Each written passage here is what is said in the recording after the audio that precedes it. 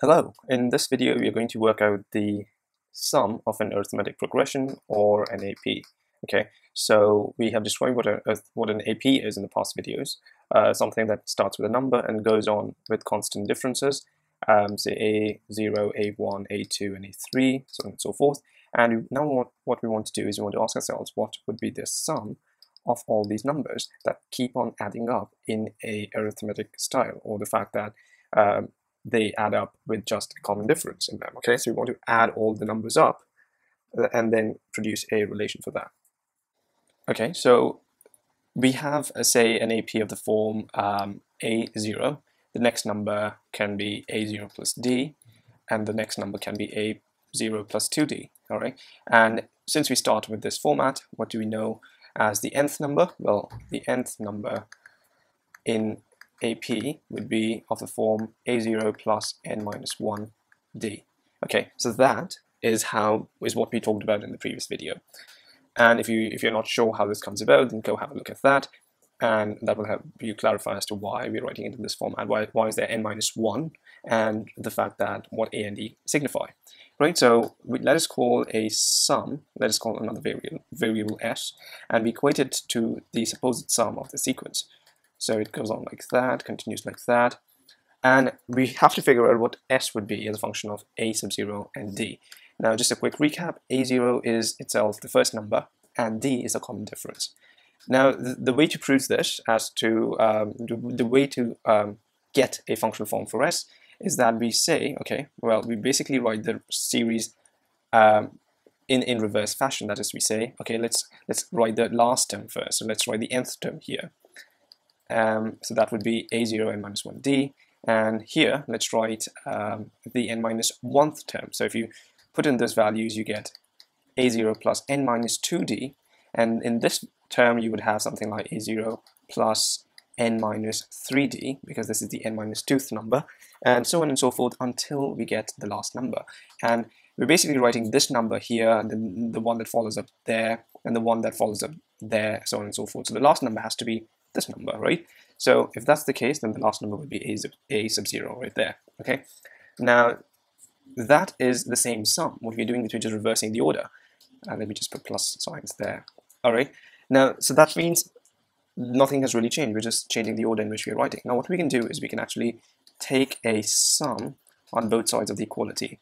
That is, we add this number to this. So when we add a number to its own number, to its own self, then we basically get 2 times the original number.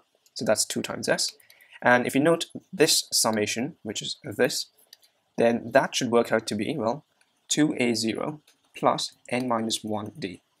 Okay, similarly, we do the same thing for this summation, which is right there, and that should work out to be, well, add the a's together, so a sub 0, that gives you 2a sub 0, add this term, so that's d n minus 2 from here, plus 1 from this one, which is the coefficient of d, right? When you do the math, minus 2 plus 1 is, well, minus 1. So you have the same thing. The other way to write this is just n minus 1d.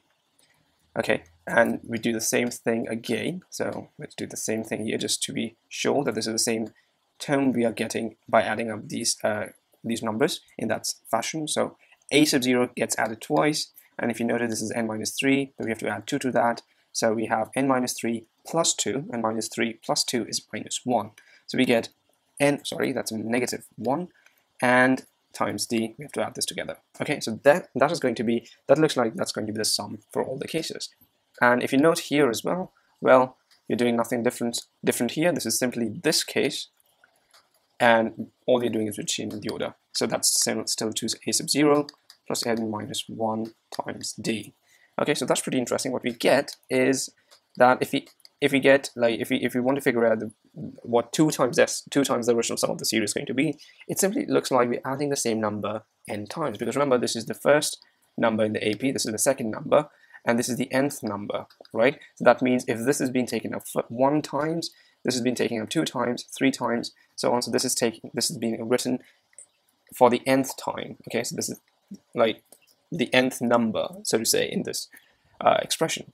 So what we can do is, since the same number, this quantity, has been repeated n times here as well, then what we can say is 2 times s should be n times this value, which is 2a, this right there, okay?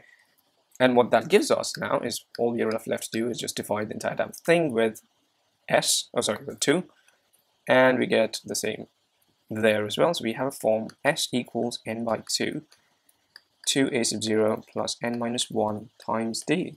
So this is going to be our expression for the sum of n numbers in an AP.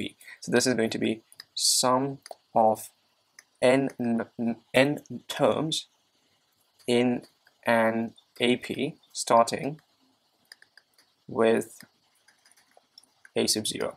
Okay, so that's pretty important here because we're starting with a sub 0 and ending at the nth term from a sub 0, which is a sub 0 plus n minus 1d.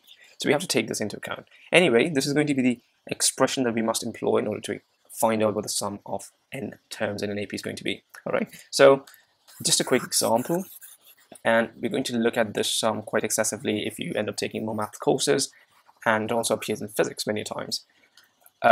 So what we do is let's take an example. Okay, let's work with an example. So we want to add up, say first